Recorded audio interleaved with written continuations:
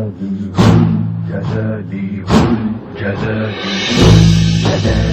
والإكرام سيد الأكوان هو المنان لله رب عظيم. الحمد لله الذي هدانا لهذا وما كنا لنهتدي لولا أن هدانا الله. الحمد لله على نعمة الإسلام وكفى بها نعمة. الحمد لله على منة الولاية وكفى بها منة. وأشهد أن لا إله إلا الله وحده لا شريك له. وأشهد أن سيدنا وعظيمنا وحبيب قلوبنا النبي المؤيد والرسول المسدد والمصطفى الأمجد والمحمود الأحمد حبيب إله العالمين أبي القاسم محمد صلوات الله وسلامه عليه وعلى آل بيته الطيبين الطاهرين وصحبه المنتجبين ومن سار على دربهم وتمسك بهديهم إلى قيام يوم الدين. ثم أما بعد, respected elders, brothers and sisters, Assalamu alaikum jami'an wa rahmatullahi wa barakatuh. Allow me first and foremost to offer my sincere apologies for the ladies that attended my afternoon program today. I don't know what happened to me, but it is the will of Allah subhanahu wa ta'ala that I was struck by the worst bug ever. But alhamdulillah, I managed to overcome my problem, hopefully with the help of Allah and your beautiful du'as and your beautiful minnat. It is amazing the human interaction and the human, how can I put it, the human touch when it really transcends all level of barriers, only to see the beauty of a human being, and you don't see anything else but the beauty of that human being. For example, firstly, thank God for Facebook that people can actually air their sentiments and air their well wishes, and I think this social network can be a very effective tool for Amr bil Ma'ruf and Nahi Anil Munkar. It depends how we use it. If we use it to our advantage, then surely we can make a world of difference through these particular social networks. So when you get, for example, people wishing you to get well, or you get someone who is at the, for example, as old as your mom, making sure that she calls you in person to tell you that I've done minnat for you at iftar time, I mean, this is priceless. Absolutely priceless, and this can only come from the beautiful facet of a human being. So thank you so much for putting up with me and thank you for your du'as and thank you for your prayers.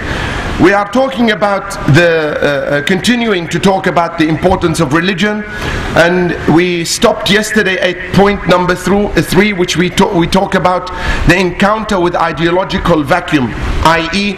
religion comes to encounter with ideological vacuum. It comes to fill that ideological vacuum, and you will see, inshallah, as I go on with my speech, how it actually literally helps fill your life with so much pleasure and so much meaning when you become somehow religious or affiliated or closer to Allah subhanahu wa ta'ala. Yesterday we stopped at the point where Allah subhanahu wa ta'ala says, verily the remembrance of Allah soothes the heart and fills it with tranquility and peace, as it has been verified and it has been corroborated by medicine itself. Like we said yesterday, that when you go through a stressful situation, the adrenaline glands fill the body with harmful chemicals. The studies that were conducted at Dartmouth University and Yale University and so on and so forth have proven that the only way that these chemical or harmful chemicals can come back into balance is if you read something which is uplifting, something that is spiritual. And Allah subhanahu wa ta'ala comes to confirm this when He says, Ala bi dhikrillah tatma'innul qulub. Surely with the remembrance of Allah, the heart will be filled with tranquility and peace. Quran, brothers and sisters, is not to be used for sleeping time. Some people say, if you don't know how to sleep, or you have a problem sleeping, read the Quran. It will send you to sleep. It will sing you lullabies. But Quran is not about singing you lullabies. Allah subhanahu wa ta'ala, when He talks about the Quran, He talks أَفَلَا يَعْقِلُونَ, for those who are alert. For those who are alert. But surely the Quran make you feel relaxed. There is no doubt about the fact. And maybe that's why some people or Muslims read the Quran at the time, at bedtime, so that they can find that tranquility and find that particular peace within themselves. How does it encounter with ideological vacuum? Because a human being cannot live in an ideological vacuum for long, and as much or as such, his tendency towards a wrong ideology and a false values become definite. Meaning, if you do not have a strong system of belief to rely on, you have to rely on some sort of a belief in your life. And that's why people then start going into tangents. Evil worshipping, cults, right? That they take Iblis as their Lord instead of Allah. Kabbalah, such as Her Highness, you know, right? Madonna, yeah? Madonna, Her Royal Highness Lady Gaga, and all these singers that come to pollute our minds with some sort of ideas that goes contrary even to the nature of a human being, to the very nature of a human. For example, when you hear a song being played on the iPad or the iPhone by our own Muslim brothers and sisters for Her Other Royal Highness Lady Pink, and in one of her songs, you know what she sings? Today I want to sin. That's one of her songs. Today, and you see a Muslim, you know, turning and shaking and saying, today I want to sin. Can you imagine? Can you imagine the ideological vacuum that it creates when you don't have the ability to sustain yourself on a strong belief system?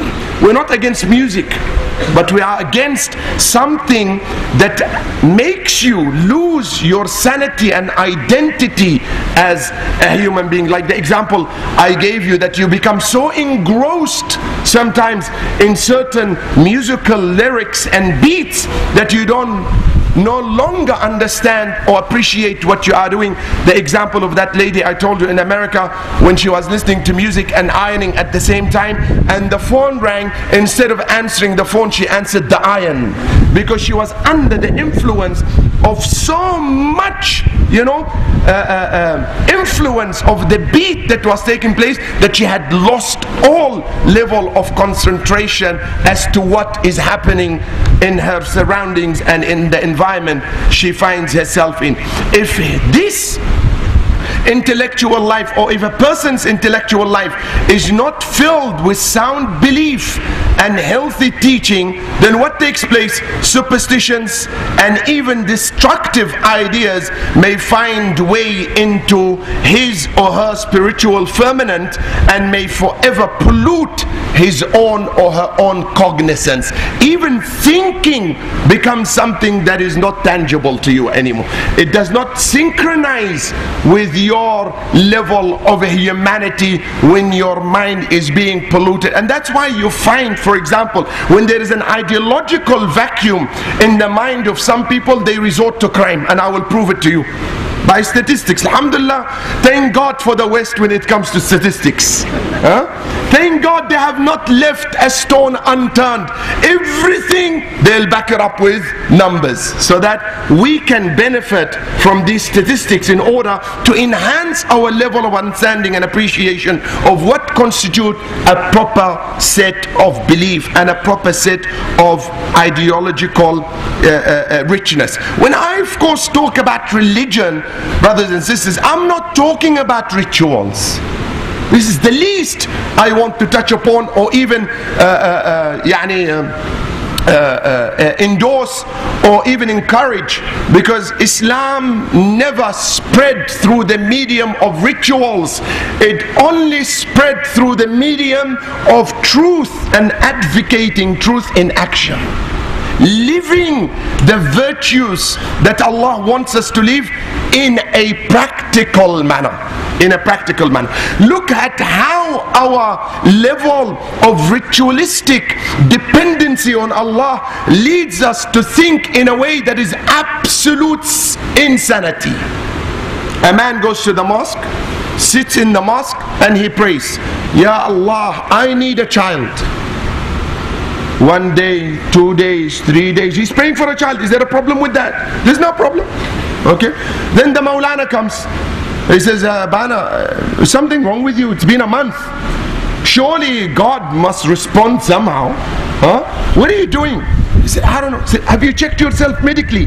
He said, I'm A1. Okay. No problems at all. No problem. Then the Maulana left. Then he came back. He said, it just occurred to me, are you married? Are you married? He said, no. He said, get out of here. Who do you think you are, Maryam? La hawla wa la quwwata. This only happens once. Allah gave Jesus to Maryam. He's not going to give you a child without the completion of the human form. But due to that ritualistic, endorsement that we pray for anything, Allah will give you. Allah says, pray for anything that is logical. Pray for anything that makes sense. Pray for anything that is within the device and the scheme of Allah subhanahu wa ta'ala. Because you know what? Allah has placed certain laws. And he said, Sunnatullah fil ladina khalaw min qabl walan tajida li sunnatillahi tabdila. These are the laws that have been passed in nations that came before you, and these laws shall never alter or change. These are laws of Allah. It takes a male and a female to have a child. That's a law. Only Hollywood tells us a man can give birth to a boy. That's Hollywood. That's fantasy. Huh? That's fantasy. When Arnold I don't know what, fell pregnant. All right? Or Dino, I don't know what he said. Yeah, whatever. Okay, so only fantasy leads us to that. But when it comes to the laws of Allah, and mind you, the laws of Allah never contradicts the laws of physics or science, because it is Allah who created the laws of physics. So when he speaks about laws, he knows what he's talking about. He's not talking about something that doesn't make sense. For example, imagine you driving a 740iL BMW or a 500 AMG SEL Mercedes Benz, right? Man, this is a $400,000 car, right? Imagine if the engine light turns on in that car. Where would you take it? To a German dealership, right? You're not gonna take it to your local I don't know, next door mechanic, right? Because firstly, you're gonna lose what? The warranty on it. Secondly, instead of using fine 40 to 70 synthetic pure oil, he'll probably use the leftover oil from yesterday's pakoras, in your car, and he just stuffs the whole engine up for you, right? The whole engine is gone, finished, done, right? You take it to the expert. Why do you take it to the expert? Because the expert knows this car inside out. Allah says, when you malfunction, don't go to Tom, Dick and Harry. Come to me, I will fine-tune you, because you were made in my factory. I know you inside out. Why are you going to the fortune tellers? You go to Women's Weekly, Cosmopolitan, New Idea. I don't know if you have these magazines here. You open, you go to the star sign, and you will find the love of your life. he will come to you on a white horse with a green tail, and he will take, I say, white horse, green tail, what's this? This guy is riding on a turnip, not on a horse. This guy is riding on a turnip, because a turnip is made from white and green, whatever, you know, that vegetables that you cook. What fantasies are these, you know? And if you come and tell me, I will tell you one day you're gonna get married. So what's the big deal about fortune telling? Rasulullah sallallahu alaihi wasallam says what? You know, he says fortune tellers are liars even if it coincides with the truth. They're liars. They don't know, they are to con you. Some people, you know, I read a book once, it's called The Sick Men That Govern Us. Have you read this book? Read it. It's about world leaders. It's called, the book, the title of the book is called what? The Sick People That Govern Us. One of these people was the ex-Prime Minister of France, Mitterrand. You know what they say in that book? That this guy, before he took a government decision that affected the policies of his countries and neighboring countries, he used to consult a fortune teller. Can you imagine? This is the level of intelligence that people have reached, that they will consult a fortune teller to tell him whether you should, you know what, you should allow people to increase social welfare, or whether you should provide medical services to the poor and the underprivileged. So what happens if this fortune teller tells you, you know, no, it doesn't look good. So 50,000 people of your family or if of your community suffers just because a lunatic got it wrong that morning because he had a fight with his wife the day before, you know, based on his psychological state and what he is thinking at that time.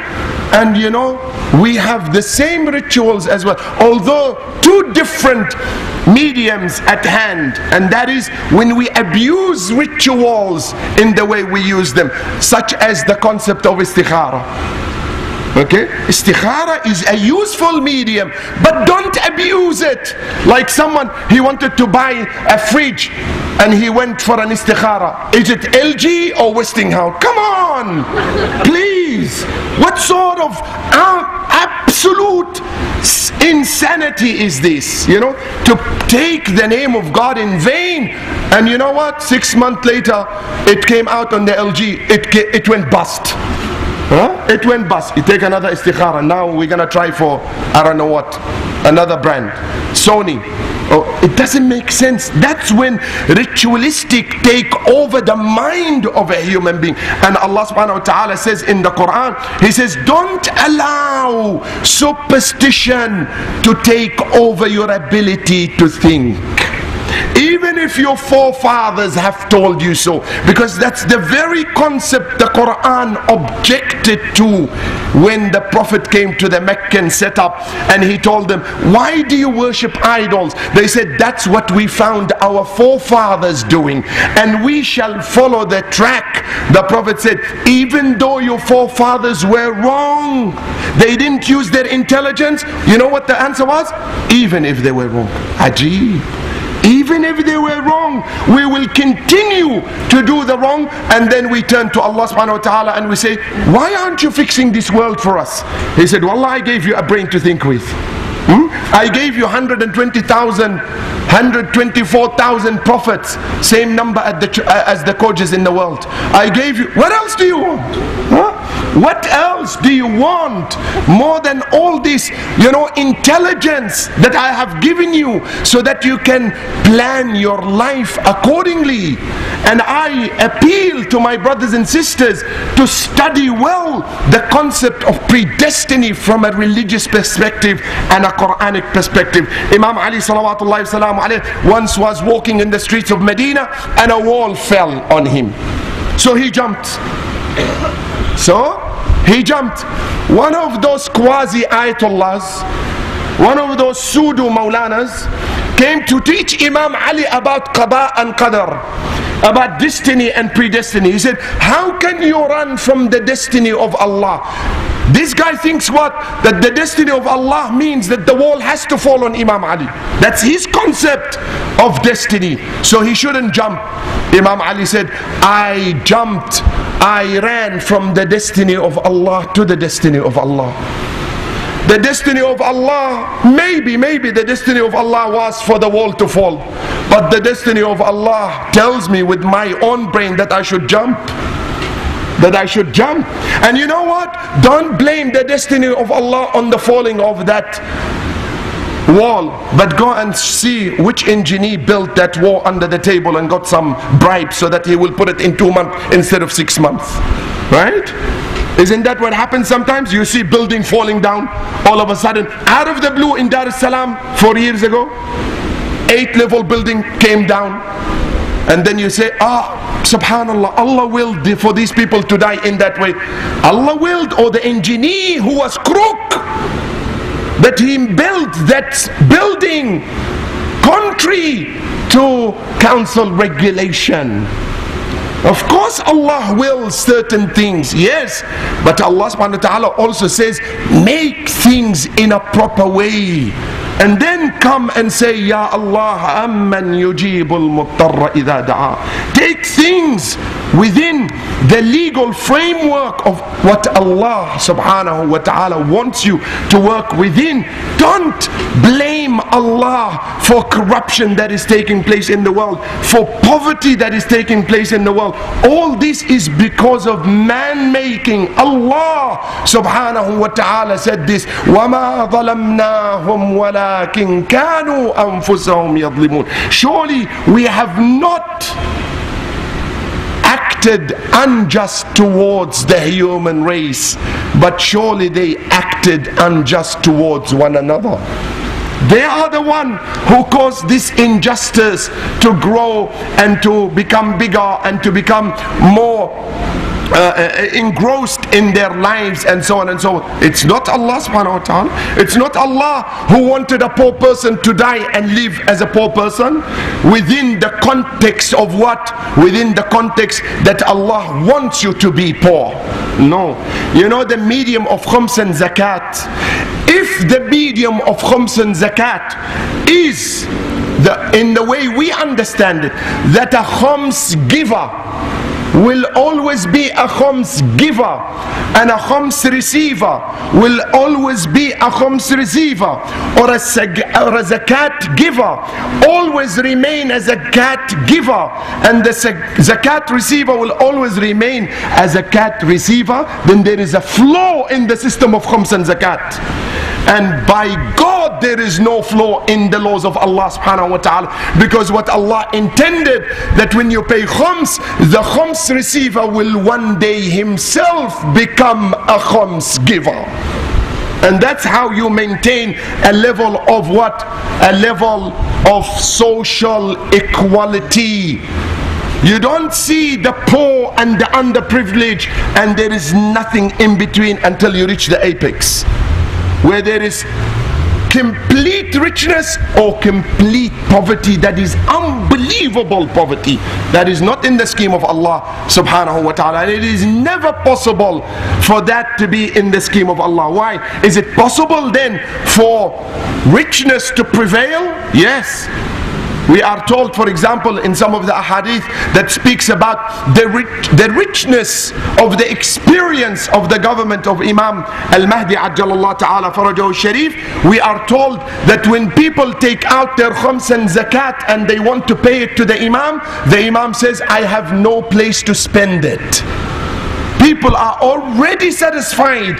People are already at a level that they don't want this money anymore. Why? Because that medium had already worked in the right perspective. That the khums giver now is a khums, you know, the khums giver, the khums receiver is now a khums giver, and the zakat receiver is, then there is a problem in the way we administer the expenditure of khums and zakat. So much so that we don't even use it in the proper perspective. Look at the Prophet ﷺ when it comes to the expenditure and the shares and the dividends of the question of zakat. There is one of the items that you can pay zakat to. It's called in Arabic the share of sahmul mu'allafatu qulubihim. What does that mean? The ones which act as a buffer zone between Muslims and non-Muslims, yani those who sympathize with you, those who don't want to become Muslim but they appreciate your faith, and they have no problem with you at all. Islam says you can pay these people a share of your zakat money. Yani what? Yani if you know that Islam is being attacked left, right and center, it would be good to look for a few journalists who are very good and pay them from zakat money so that they could put a good article in the New York Times or whatever time. You know? Do we use it? No. We become so pedantic about the expenditure of our money that we have to specify the race or the background or the madhab of where our money should go to. Subhanallah. As if our money, when it comes to charity, or as if poverty knows ethnicity or background or religion. Should, brothers and sisters, in your sane mind, and you are all intelligent human beings, should charity be restricted only to our kind? Or should charity reach beyond and transcends any level of religiousness or background or ethnicity in order to reach the human being and the human being, full stop? When Allah intends and He says give for the sake of Allah, Allah is going to tell you whether you gave your Shia Itna Ashari brother or not. Or He says give for the sake of giving. Give for the sake of giving. Let not giving restrict you from giving to those that don't affiliate with you on the same level of school of thought or what have you. No, extend your giving to include even your enemies. Even your enemies, because whatever you give falls in the hands of Allah subhanahu wa ta'ala before it falls in the hand of this or that. I'm reminded of a story of a young boy who was once roaming the streets of London or America. I don't know exactly the background to the story, but he became tired. He stopped at one door and he was selling clothes. So he became tired, knocked on one door and he asked for a cup of water. For a cup of water. The young lady that answered, the girl, she was very young, was his age nearly. She saw him very tired. Instead of giving him a cup of water, she gave him a very big cup of milk. He drank it, satisfied himself. He offered her few pennies that he was working through. She said, no, my mom told me that an act of charity is not and will not accept payment in return. We don't take payment for an act of charity. Time came, time went. All of a sudden this young girl fell ill. They could not treat her in her city. They sent her to another city. Subhanallah. When the name came of that girl, that young boy now had become a surgeon, and he knew that girl. He said, I will take care of her. When he took care of her, he did everything in his power, of course with the will of Allah, to cure her. And then he said, once she is done and she leaves the hospital, you send me the bill. So they sent him the bill. He wrote on the margin of the bill a very nice sentence and sent it to the girl. The girl thought she's gonna stay all her life paying this bill. But when she opened the envelope, she found all paid in full for a glass of milk. It was the same boy. She gave him a glass of milk. He became a surgeon. Subhanallah. Because Allah says, when you give, you are giving me, and your name is already recorded in my books. And then I know how to look after you. But give. Don't be confined to your own surroundings and to your own setups. Yes, it is good to give within your own setup, but the horizon is the limit. It is religion, sisters and brothers, which can fill the ideological and intellectual vacuum with sound teachings and can save one from a tendency towards absurdities and irrationalities. For example, look at our kids. I don't know your places of entertainment here, but I was here in 1989. not in Karachi. I had the privilege of visiting Islamabad. I was doing a dawah course in Islamabad, but it was hot. Man, Islamabad was hot. And we were coming from Australia and we don't know this heat. So one of our professors told our drivers, you know, these Australians are, you know, being barbecued here in Islamabad. Take them to Murray. Allahu Akbar, what Murray, man? This is a place to chill. So we would go to Murray every day, you know. We said, the driver, please take us to Murray. Man, this place is unbelievable. The scenery, I mean, this country is amazing. You know, wallah, my heart goes out to this country and I say, Ya Allah, bring some peace and sense into people so that they use this country to its fullest potential, because it is sad to see the state of affairs of this country and what's happening to it. And mind you, it's happening because of our own doing. Anyway, so what's the story with Murray? Yeah, imagine if you live in that area and you take your children to Murray, you take your children to, I don't know what, Faisal Mosque, you take your children to these beautiful places with gardens. The minute they hit home, what do they tell you? The big statement is as big as that: I'm bored. Right? Don't you experience this with all your kids? Why? Because there is an ideological vacuum. There is nothing for them to fall back onto. The only thing they fall back to is the gadgets. Sony PlayStation, Nintendo, Wii, you know that game, the new, and type. When version 1 finishes, or version 2 finishes, or version 3 finishes, what else are you gonna fill the time of this young person with if he does not fall back to his ideological richness? There's nothing. Or chit-chatting, wastefulness of chit-chatting on Facebook, that produces no benefit whatsoever, except, you know, saying and words that we would not even allow it to our own selves. Let the case be allowing it for others. And then when someone says, why don't you pray? He says, I slept at 4 in the morning. Of course you slept at 4 in the morning, because you were chatting. What a beautiful eyes you have. You know what? The picture she has is fake. That's not her.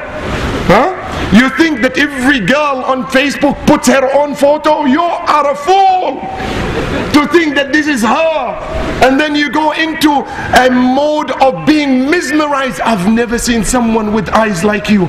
Goodness me, if her was silk, then yours would be silk incarnate. You know? Where do you get these words from?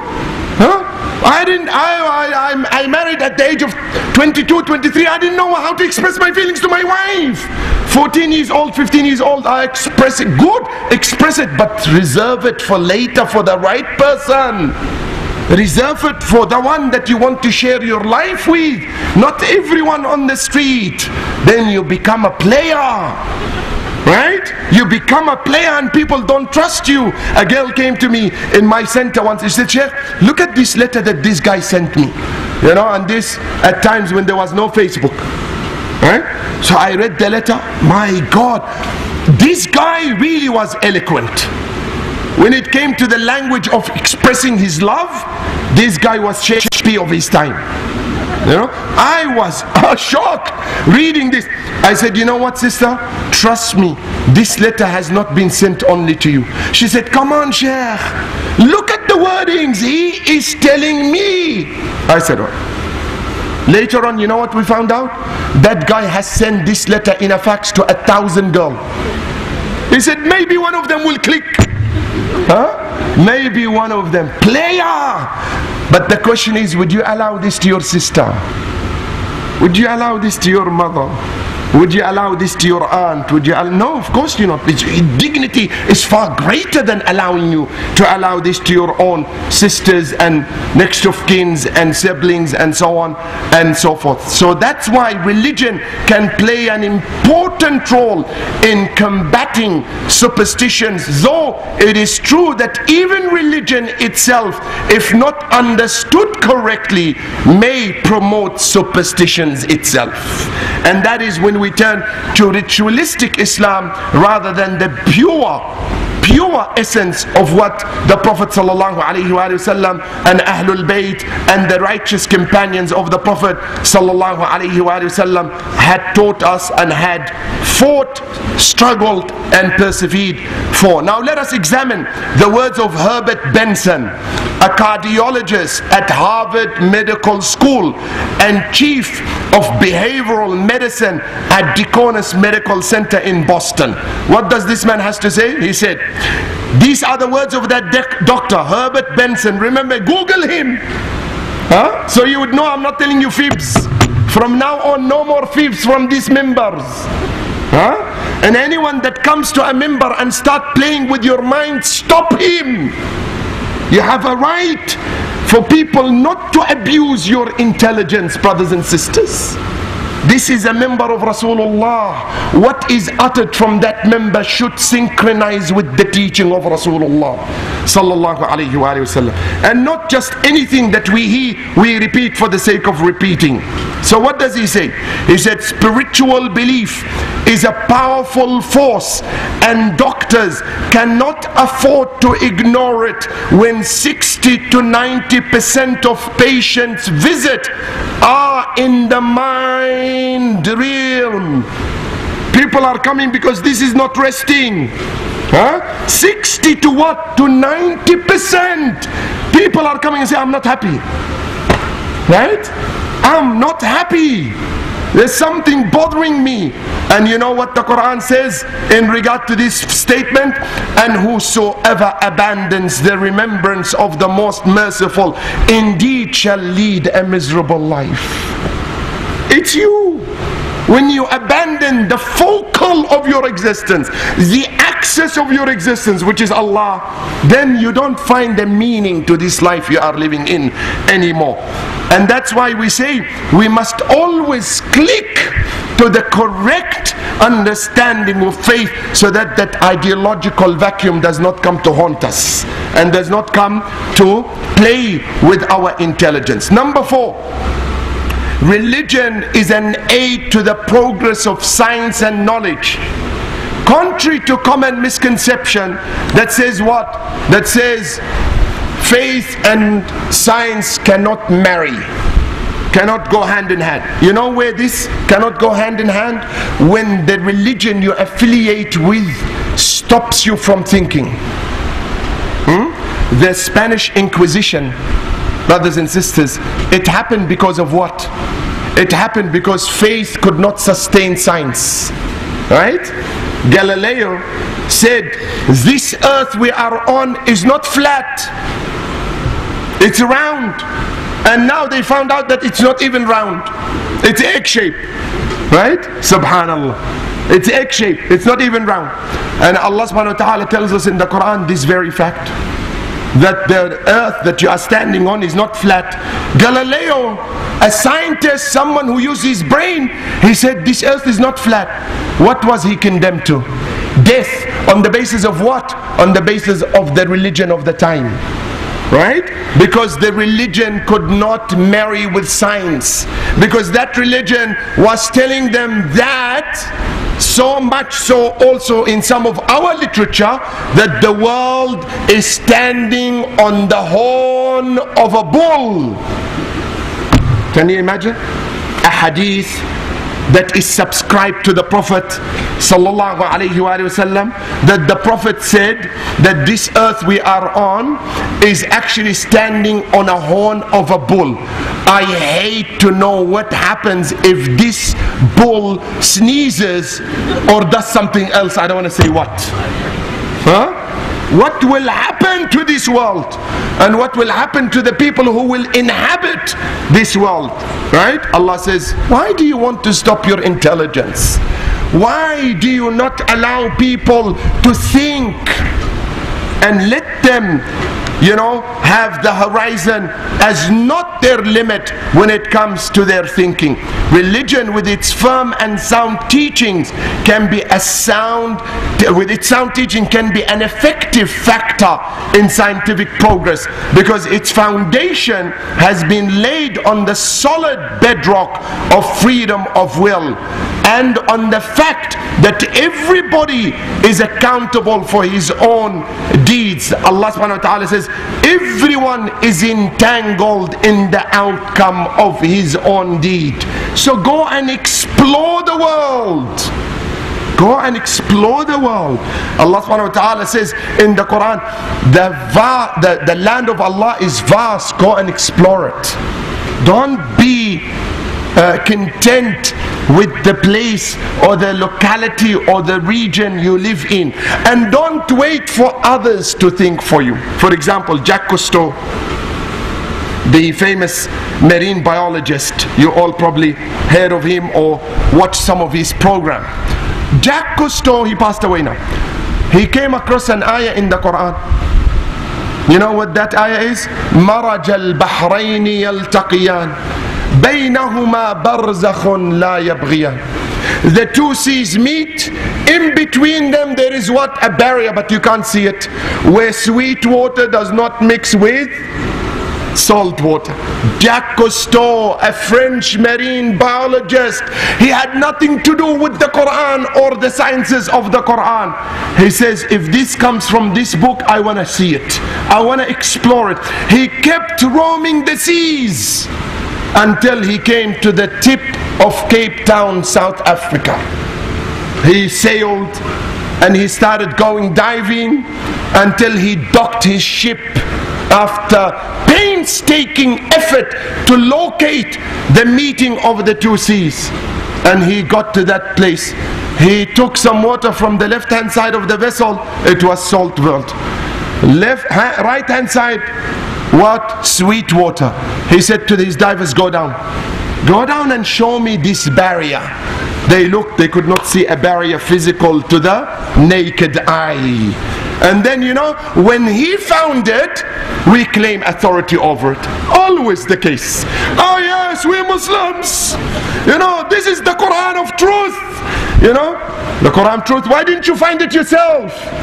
Why were you munching pakoras day and night, or eating baklawas, and not going to the sea and to the world and finding these treasures, instead of waiting for someone else to come and tell you this is how you can prove your Quran and the authenticity of your Quran? Again, when this guy in Canada, the famous gynecologist, I don't know what's his name, I forgot his name. What is his name? No one knows? Alright. Ahsant. Keith Moore, the famous Canadian gynecologist. He was studying gynecology, and he said, according to science, there is only about 2 or 3 stages of embryology. He looked at the Quran, he found there is 5 stages of embryology, or 4 stages. He said, impossible.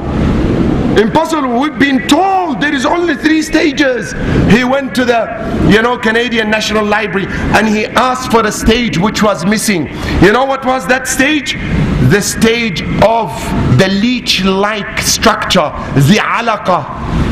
The alaqa that clinches to the side of the womb. They were not aware of it.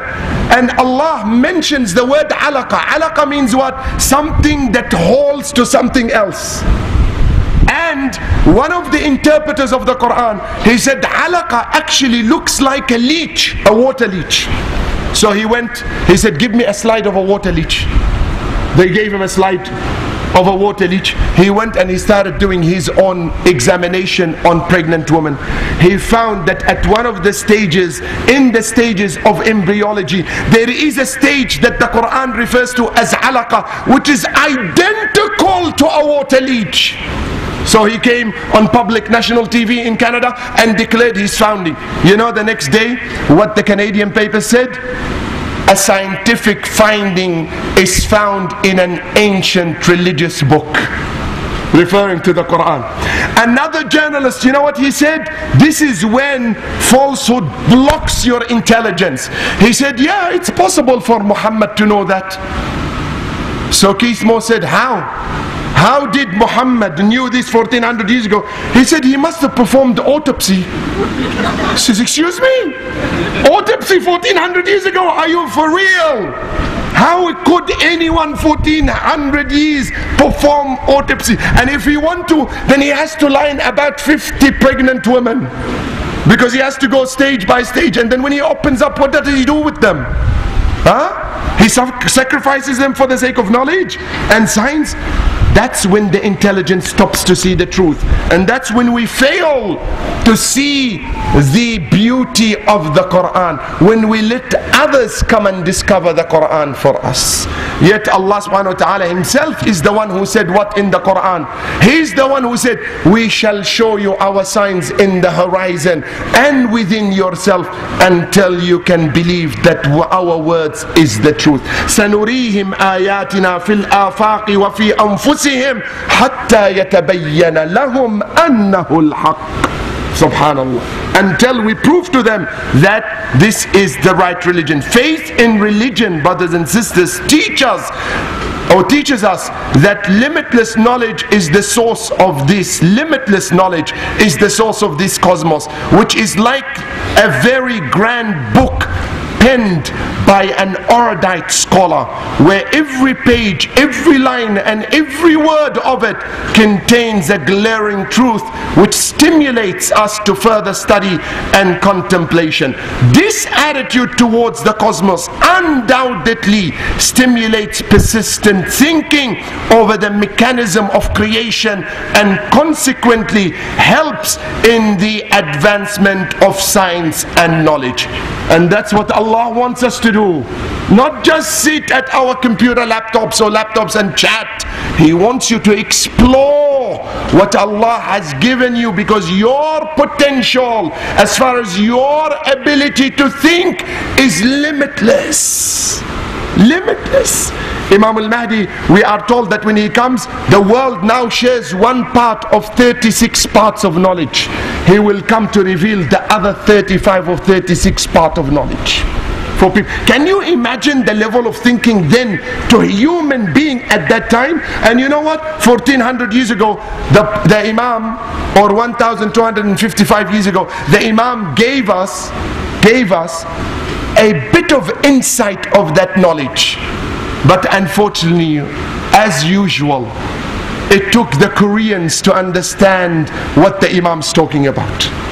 When the Imam says, when I rise, or when my time becomes close to rise, people will see each other in the palms of their hands. You know what we thought? Bana, the Imam is going to come with a miracle so that your palm becomes a screen where you can see your brother in the east. The Koreans came and gave us the palm. They said, no, this is what your Imam is talking about. This is what he's talking about: science, something which is tangible, something which is reachable, not something that is a fantasy. It's not a fantasy, brothers and sisters. The Imam says, when I will come, people will flock the world from east and west in an instant. In an instant. And you know what we are thinking? We're thinking about some sort of a bird, you know, that the Imam will send all over the world so that they will come and collect us so we can give him our support. Just 2 days ago, I was reading a magazine, not 2 days ago, when I was flying here in Emirates Airline. I was reading a study in 2050, a flight from where? From Hong Kong to Paris. From Hong Kong to Paris in 3 hours. In 3 hours. This is what the Imam is talking about. But who invents these? Airbus, Boeing. But do you see Muhammad, Ali, Umar, Uthman? Do you see these names? You don't see it. Huh? It's always Johnny, Marcos, Elizabeth, Charlie. Look, just put one name in between. You know when that name came? I was watching the news once about that guy who was killing people in America. His first name was what? John. Then, what was it? Thomas. Thank God he's not a Muslim. All of a sudden, Muhammad. I said, why? Why does he have to be John Thomas Muhammad at the end? La hawla wa la quwwata illa billah. So these people will say we are terrorists. You know, he had to be a Muslim, unfortunately. Where are the Muslims in the field of progress? And you know, I know they exist, but you know, this world is walking upside down, because only those on the catwalk of France and Britain are recognized, and Miss World is recognized. But when someone comes with an invention for humanity, no one hears about him. When someone comes with a vaccine for, you know, malaria, no one hears about him. Only the trash gets honored. Sorry to say this word, because this world is geared towards the materialistic aspects of our existence, and that's why things are going wrong. I took so much of your time. I thank you for your attentiveness. I thank you for allowing me to speak to you. I sincerely thank you for lending me the opportunity to be with you and to put up with my anger sometimes. It's not anger, it's love, it's passion for the truth, and I hope you can see it from that perspective and not from any other perspective. Wassalamu alaikum jami'an wa rahmatullahi wa barakatuh. Questions? The jurisprudence has come to its conclusion after years and decades of studies in light of Quran, Hadith. How can we in our minimum study re-examine and doubt what the jurisprudence has said? I'm not saying doubt it, but I'm saying jurists of the past are men, and we are also men. What makes the jurist of the past more clever than the jurist of the future or of the present time? Why is it we always say they thought for us and we cannot think for ourselves? They thought for themselves and they came out with brilliant edicts because their time compelled them to come up with these brilliant edicts and jurisprudential questions at the time. Our time deserves of us to have jurists of the same caliber of the jurists of yesterday, because God has given that intelligence to the jurists of yesterday and to the jurists of the present and to the jurists of the future. Why then doubt the fact that the jurists of yesterday are the only jurists? And for those who ask and doubt about the jurists of today, if I tell you that some of the jurists of yesterday were even more progressive than the jurists of today, will you accept the statements? Take the example of Sheikh al-Mufid. Okay, I'm gonna drop a bombshell now. Sheikh al-Mufid says what? Who knows Sheikh al-Mufid to start with? And who was he? Sheikh al-Mufid was someone that communicated directly with Imam al-Mahdi Ajjallah Ta'ala Farajahu Sharif during the minor occultation. Yani no one can doubt the authenticity and the knowledge of that person. Sheikh al-Mufid is of the opinion that when the sun sets down, the time of iftar happens. Now, do you accept his statement? Or would you allow another 12 minutes before you break your iftar? He's a jurist and a renowned jurist, and he said if you have certitude that the sun has sunk down behind the horizon, then the time for iftar has come. Bombshell, huh? Bombshell. He was a jurist of his time. Okay, then why do we do this extra timing for? They said on the basis of ihtiyat, on the basis of precaution. But in the view, and you know what, don't go too far away for, you know, Sheikh al-Mufid. Does anyone know the name Ayatollah Sayyid al-Khou'i? Sayyid al-Khou'i, scientific opinion. Yani when he studied the religious edicts of the jurisprudence of Ahlelbayt Salamullah alayhim on the basis of the Quran, as the question suggests, and as on the basis of the tradition of the Prophet, which we call the Sunnah, and the consensus of the previous jurists, and the Aql, which are the four principles from which you can extrapolate the laws in Islam and draw an edict, his scientific opinion is what? Is the same as Sheikh al-Mufid. He said that once the sun goes down, iftar time happens. But we don't follow it. Right? Why? Because the other jurists say otherwise, and we have been always affiliated with that opinion. So to tell me that why we doubt, we are not doubting what we are saying. And this is, sorry, whoever wrote this question, this is not a reply to him personally. Don't take me wrong, brother. Now Allah, I'm not rebutting to you, I'm rebutting to the general consensus of how we deal with certain matters. I'm not personal with anyone, so don't take it personal from me. I beg you, when you write a question and I respond to it, right? So we have to come to terms in accepting that if a jurist excelled in the jurisprudential laws of the past, surely the jurists of today are as important and as clever and as intelligent to arrive at also conclusions based on the Quran and the traditions of the Prophet, who may differ with the opinion of previous jurists. And that is completely normal, because the Quran is fit for every time and era. It does not stop from progressing. And I think, and you agree with me all, that the school of Ahlelbayt in particular prides itself on the question of ijtihad, right? So if we put an end to the question of ijtihad, here goes the whole setup of Ahlelbayt, the whole setup of the school of Ahlelbayt, if we put a stop to the question of ijtihad in that regard. Question number 2, when it comes to alcohol, the first reaction from parents to their children is, no way, are you crazy?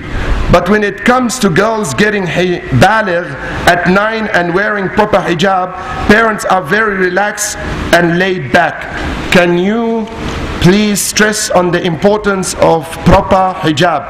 How is a definite must, and there are no two ways about it? I think this is not for me to comment. This is a statement in its own. So, I can't put it any higher than that. I mean, the laws of Allah are the laws of Allah. If alcohol is haram, it doesn't become that hijab becomes halal. If hijab, Allah says observe it, it is as a law as when Allah says alcohol is haram. So why becoming lenient in here and there? This is something that we need to identify and learn. Why is hijab an important concept in our life? And what is the meaning of modesty? And what constitutes modesty in as far as us Muslims are concerned? I think the ayat of the Quran are very clear on the issue that once a person reaches the age of accountability, or the age of what we call it responsibility, they must begin the process of observing hijab. However, observing hijab does not become an overnight practice. It is something that has to be dealt with on a proper training program from the outset, or from the moment that child is born or comes into. And the question of hijab should also be endorsed and taught to our kids, males and females for that matter, right? From the perspective also of both physical and mental, not just the physical. Because I could wear the hijab, but this is a wreck. I can undress the most hijabi woman in the world, right? If this is a crook mind, right? If this is a mind that is not based on curbing its inclination that are not within the lines and the parameters of what constitute lowering one's gaze. وَقُلْ لِلْمُؤْمِنِينَ أَنْ يَغُضُّوا مِنْ أَبْصَارِهِمْ. Tell the believing men to lower their gaze, not to keep their gaze. Now, subhanallah, you go into the markets here, people, they look at you. Is there a problem? Why are you looking at me? It says, it's cultural. It's cultural. We have to look at, we have to inspect you from head to toe. Keep to yourself. There is better things to look at. Ponder on the heaven, ponder on the horizon, ponder on the, on someone, on yourself. Cross-check yourself. Do you have to look at me from top to toe? Why am I any different? It's not you, anyone. It's a practice, in our culture, Lebanese culture. Sorry, I don't like to talk about culture. But if you look at someone for more than 2 seconds, they'll kill you. They'll come up to you and say, is something wrong? If you want something, come and tell me, let's talk about it. But ya akhi, don't look at me, you intimidate me. Huh? Don't look at me, what's the problem? Because we have nothing else to do. Sometimes we are too much into other people's business. We pray into other people's business. Look at this story, what happened to the Prophet once. He was standing with his wife Zaidah at his doorsteps, you know. All of a sudden, two companions of the Prophet come. So they come, they see the Prophet, they start running. So the Prophet said, come, come. He said, what ya Rasulullah? He said, come, come. He said, what? He said, this is my wife Zainab. I'm talking to my wife, I'm not flirting. He said, astaghfirullah ya Rasulullah, we didn't mean it that way. The Prophet said, why did you run? Just be yourself. Why did you run? Come and greet me. I'm standing speaking to my wife. What's the big deal? No, we have to pray into, you know, sometimes in the West what people do, they come, you know, people work and so, they knock at your door. You don't answer the door. They go to the backyard. Look, why are you going to the backyard? If someone does not answer the door, it means go back. Allah said that. When you go to someone's house, إِذَا قِيلَ لَكُمُ ارْجِعُوا فَارْجِعُوا هُوَ أَقْرَبُ لِلتَّقْوَى. Allahu Akbar. Allah says, when you knock at someone's door and he doesn't answer the door, don't pray into his life. Go back. Allah says, and if you are told to go back, go back, because it's closer to righteousness. You know why?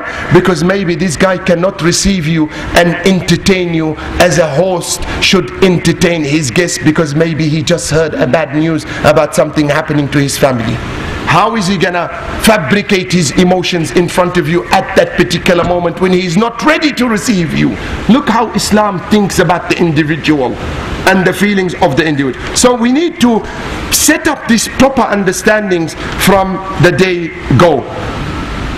Nairuz, significance. Naruz, right? Nairuz. Why on the 21st March and not by the lunar calendar? Because Nairuz is based on the Persian calendar.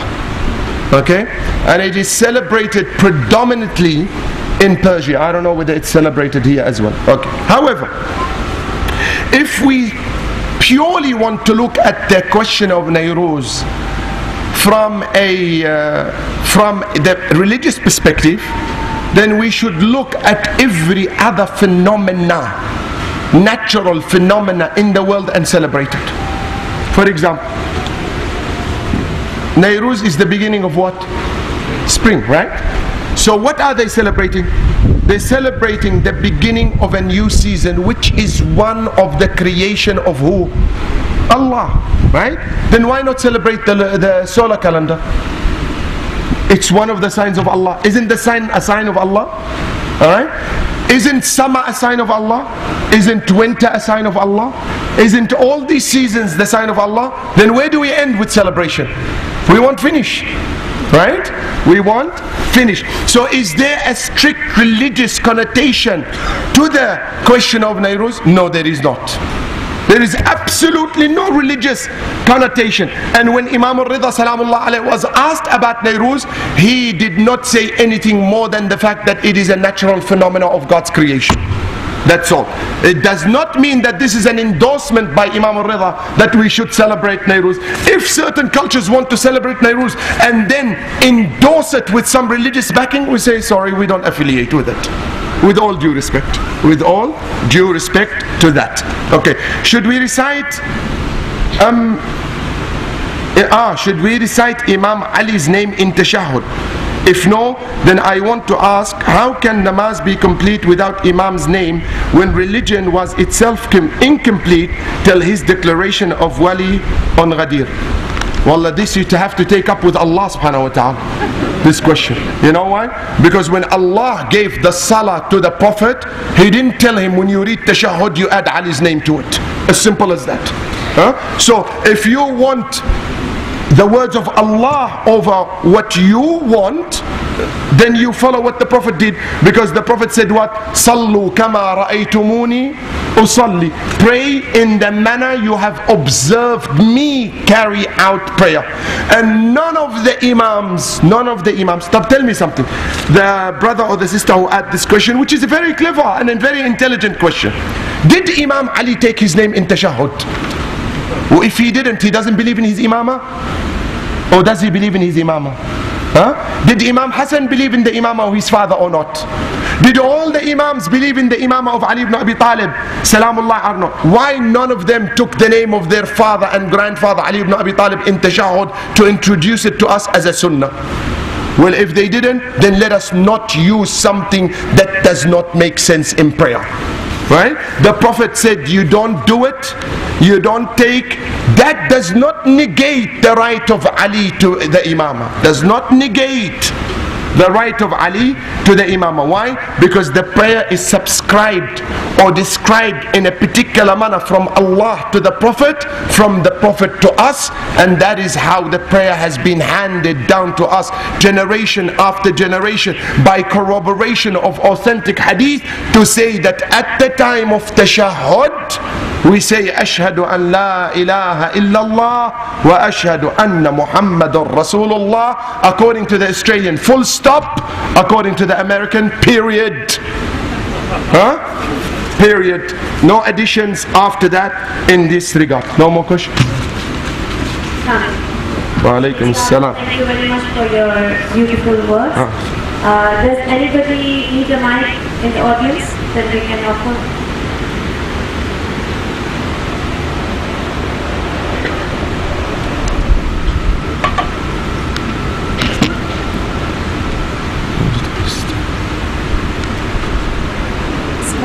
Wa alaikum assalam wa rahmatullah. Just wanted to know whether genes play a dominant role by upbringing of children. They are dominant. Excellent. Genes do play a role, but I don't subscribe to the concept that genes play the dominant role in the upbringing of the children. One of these roles, one of these different aspects that contribute to the raising and training of children, genes may play a part on it. But can you modify the genetic behavior of a human being? Yes, you can. Through training and discipline, you can easily overcome this inherent gene in the mindset or the psychological or the physical built up of a human being. So we can no longer use this as an excuse that when children turn out bad, it's because of your uncle, or because of your chacha, or because of your mamo, or because of your no. Let these people rest in peace. Let us do our responsibility towards our children and raise them in the proper dimension of what constitute, training our children, rather than bringing outside influences into the equation. Yes. Anyone more?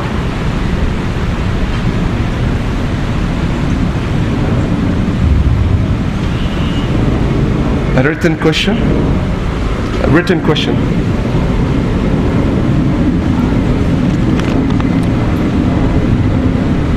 Interesting.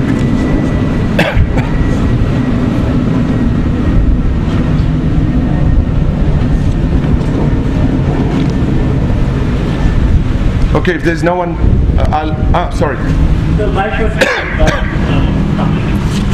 about mannat and asking for intercession. Yes. Can you elaborate on that? What is the significance of mannat? Okay. If I understand mannat to be intercession. Intercession is a separate question, but mannat is... Mannat, can you describe it to me in proper terms? It's like people praying that maybe saying that I'll do this if God gives you this. Okay. Then I'll put a sheet on a mosque somewhere and crying. Okay, I will speak predominantly on the concept of intercession. Firstly, in light of the Quran itself, and in light of the practices of the Prophet himself, sallallahu alaihi wasallam, do we have the concept of intercession? Yani, do we understand from the way the Prophet ﷺ taught us religion to be, and the Imams after him, that there is this inherent concept of intercession? Or does the Quran itself speaks about intercession? Okay?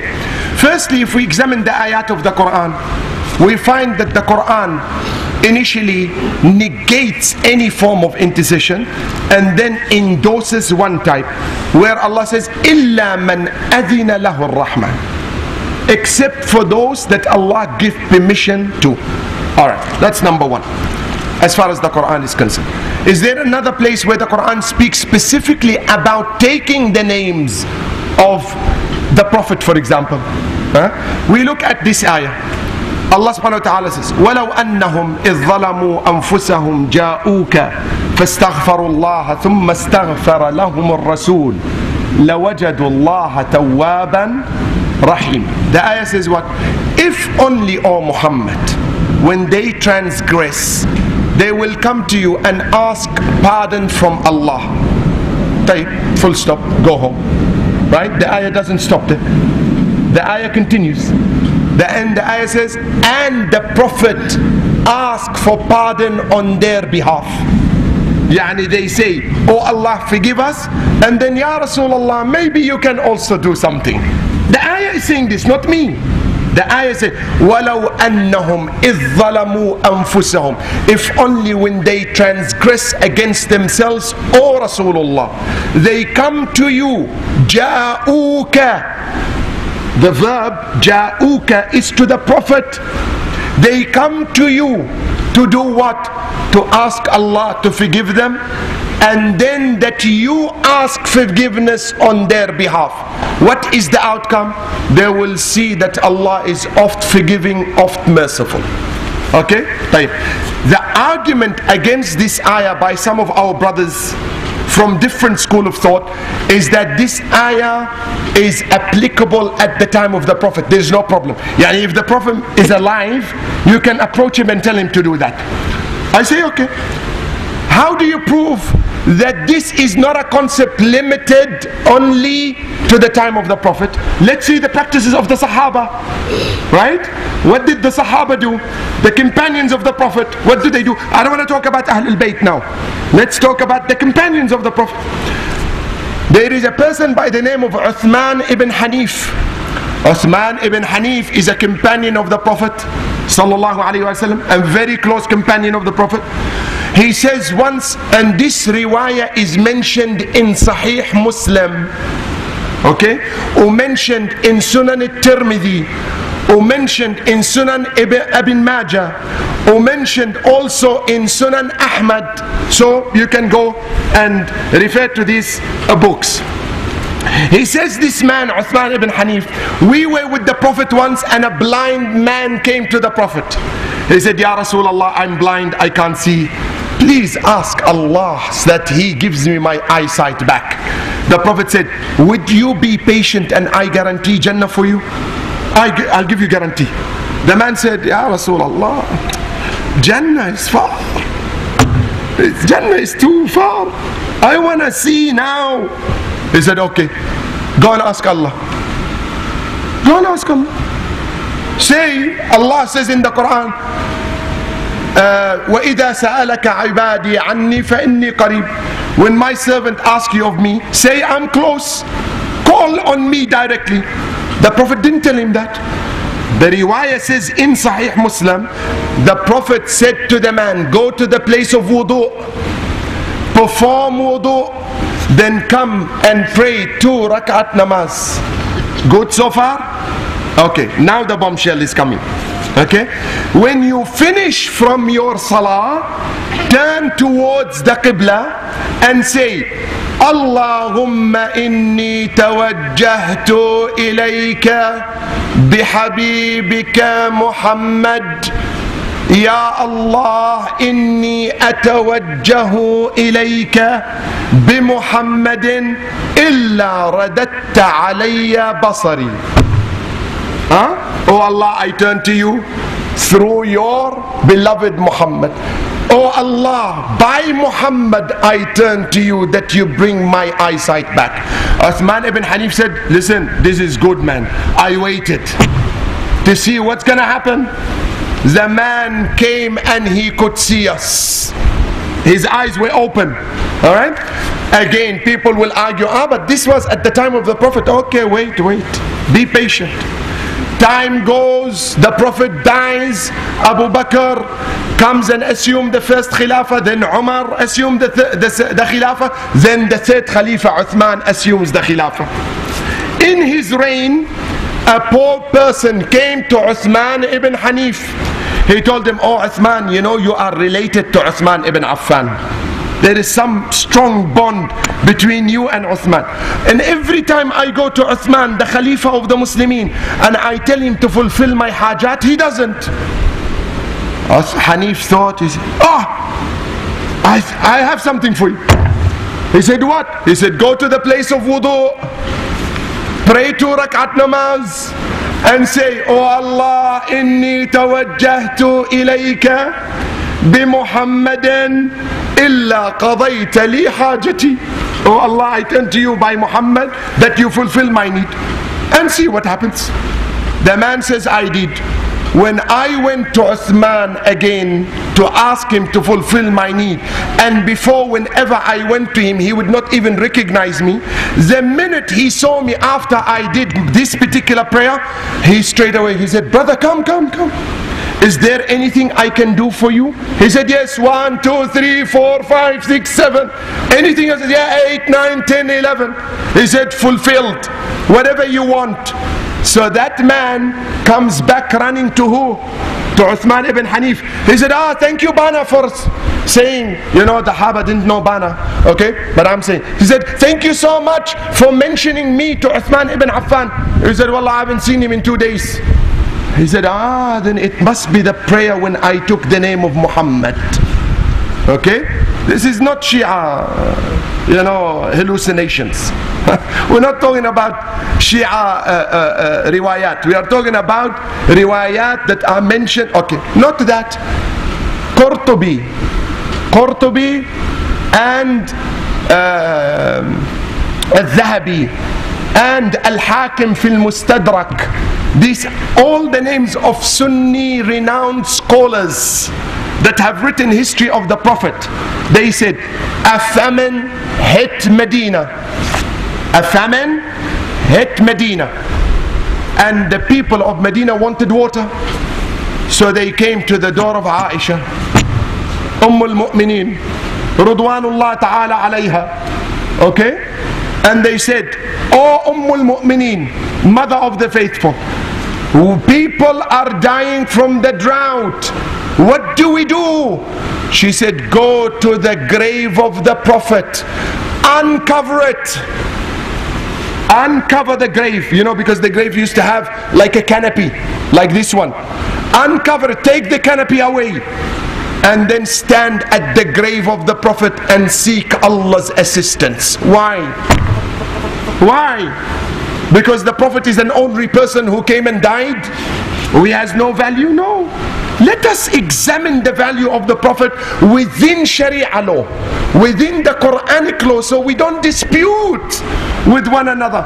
And here, this is an academic research. I'm not bashing anyone. I'm saying these are the references that are there available to us, so that can both of us, our Sunni brothers and sisters, our Shia brothers and sisters, can come together and examine in an atmosphere of love, academia, intelligence, and see what do we have in regard to the question of intercession in that regard. Third and final point. Does any Shia under the sun believe that Ali or any of the Imams are separate entity to Allah and they can fulfill our hajat and need beside leave from Allah? If anyone comes and says that to me, he's a mushrik. And I will say it from this minbar, right? But there is not a single Shia under the sun that believes that. Every Shia Muslim believe that anything that happens in this world is granted leave by Allah first. Right? And the reason why we take the names of the Imams sometime is because we know that the Imams are infallible and they are much regarded by Allah than me, because I know myself, I'm a sinner, right? I know. However, having said all this now, am I less of a Shia if I call on Allah directly? Am I? No. No, you're not. The option is yours.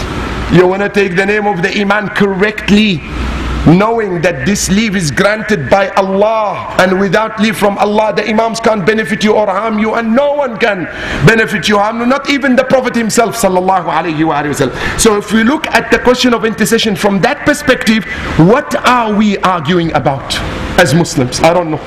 Why do we have issues among one another if this is the question of intercession when it comes to the Prophet and Ahlulbayt salawatullahi wasalamu alayhim ajma'in? And there are so many other things that I can speak about.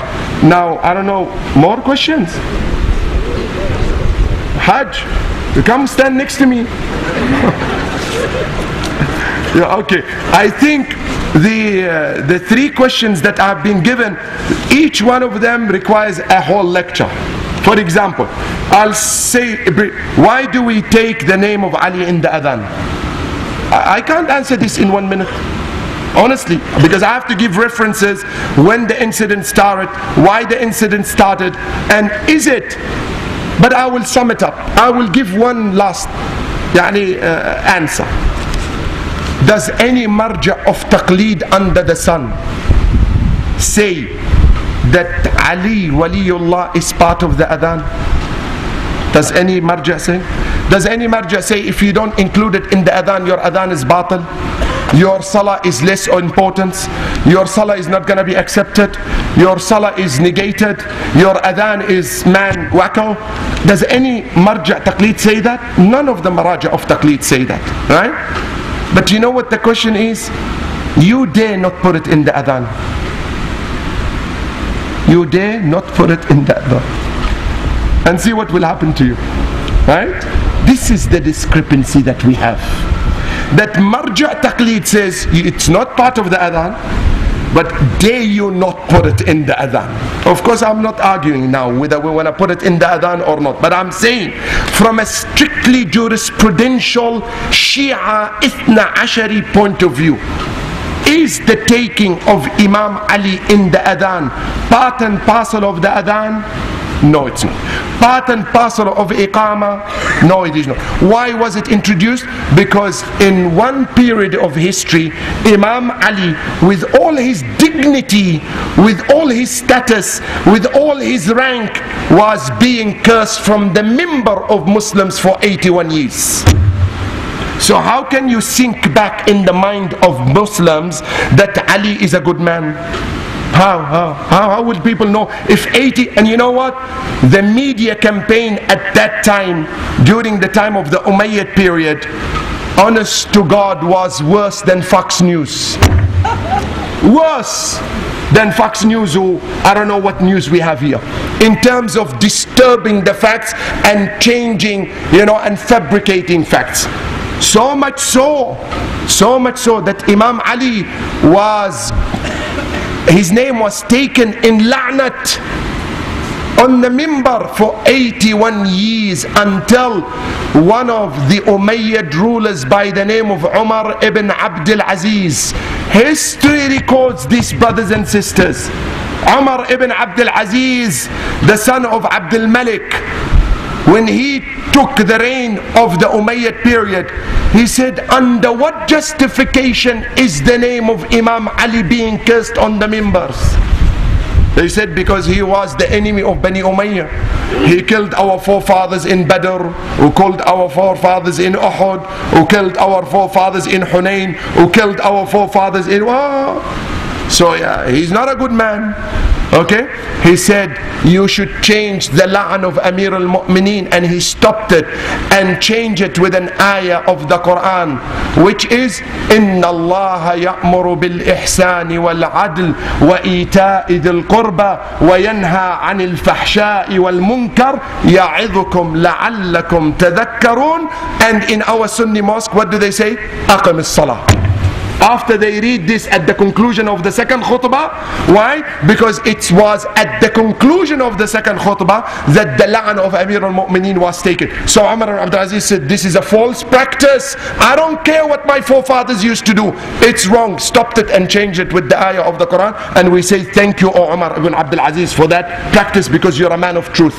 You're a man who stood against all the odds and said, no, we will not keep sustain. That's why the Shia during that time of 81 years, and among those who were very passionate about Imam Ali, they took the name of Imam Ali in the Adhan simply and squarely for the reason of emphasizing that Ali is a companion of the Prophet and the husband of the daughter of Rasulullah sallallahu alaihi wasallam, because there was no other medium of communication to relay openly what you want to express at that time. Alright. So you just mentioned that Sheikh Mufid spoke to Imam Mahdi. Mufid's with the Imam ended with the last Naib. I didn't say he spoke to you. I said he communicated with him, and it has been authenticated. And if you want the reference, I'll give you the reference that Imam Mahdi sent a signed letter to Sheikh al-Mufid. And he used to communicate to Sheikh al-Mufid through signed letters. I didn't say he met him face to face and he sat with him and talked to him. No, I didn't say that. I said there was communication between Sheikh al-Mufid and Imam al-Mahdi salawatullahi wa salam alayhi. I'm very aware of the 4 naibs, and that after the 4 naibs, sufara of Imam al-Mahdi, there is no one, and whoever who claims that he has any connection with Imam al-Mahdi today, or those who appoint the time of the return of Imam Mahdi, are not saying the truth. These are the words of Imam Mahdi himself salawatullahi wa salamu alayhi, and I'm very aware of what the Imam has said and what not said. What are your views on cloning from a religious perspective, and what does our religion say about mercy killing, euthanasia? In a nutshell, so I don't take much of your time, the question of cloning, if it does not lose connotation with the question of ethics and morality.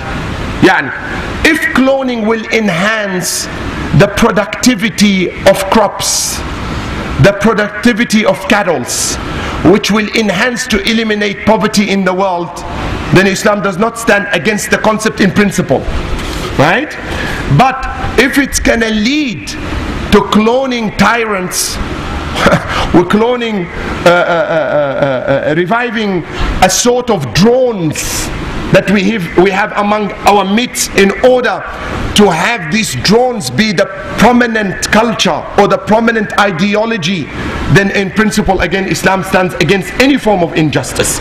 So when it comes to the question of cloning, we need to understand first and foremost for what purpose is it being used. And Islam does not give a fatwa against cloning outright without understanding the dynamics of any particular issue at hand.